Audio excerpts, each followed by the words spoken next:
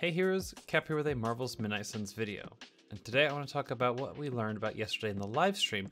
Most importantly, New Game Plus confirmed and the 13th hero. Be sure to throw a thumbs up and subscribe to the channel for more Midnight Suns content as we get on into it. Starting off, one New Game Plus is confirmed as well as some details beyond that. Plus, the 13th hero is confirmed as the Hulk. Now some people figured it out, knew that the Hulk would be playable. However, we didn't know that Hulk would be playable closer towards later in the game.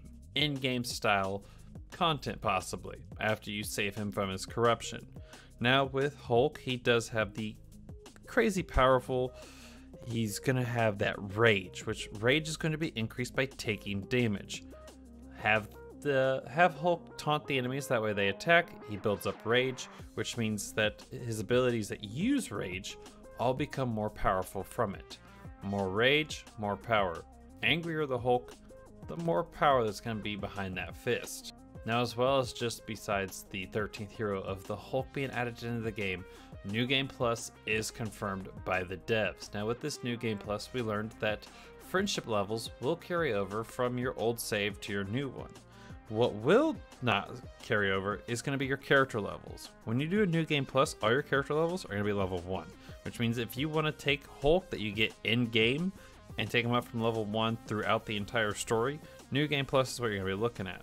As well as with the friendship levels that carry over from New Game Plus, you have individual and team friendship levels.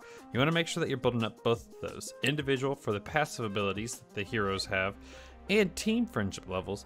That way you can get those amazing combos of Hulk and Spider-Man, or Cap and Iron Man, or even Magic and Nico along the way, and get some really cool combos out of it. Now these are the two biggest things we learned from the live stream yesterday, but we are just mere days away from Midnight Suns dropping on Friday, December 2nd. So be sure to stay tuned for more gameplay, more videos, and breakdowns of everything in between. As always, heroes, stay amazing, and I'll catch you in the next one. Bye-bye.